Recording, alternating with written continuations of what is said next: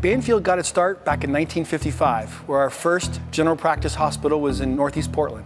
So we looked at many locations, many opportunities, and really we settled on where we are now because of the proximity to great amenities. And really with a partnership of both the local city, including the state, we settled on, well, we didn't settle at all. We found a fantastic space to relocate our headquarters.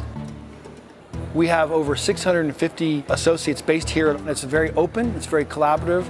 We don't have any offices. It really provides a great opportunity for all of our associates to connect in a variety of ways. So that's really a central feature of the building.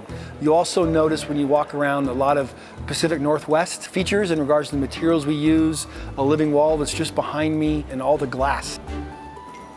As well as we're really focusing on the environmental impact that we have, and we're pursuing the highest LEED designation we can possibly get for our campus.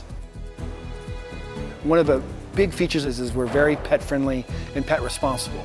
So I have my dog Bingo here with me today, like I do most days, and usually there's over 100 dogs here on campus, and a number of features to welcome them in a safe, responsible way so they can be with us in our day's work.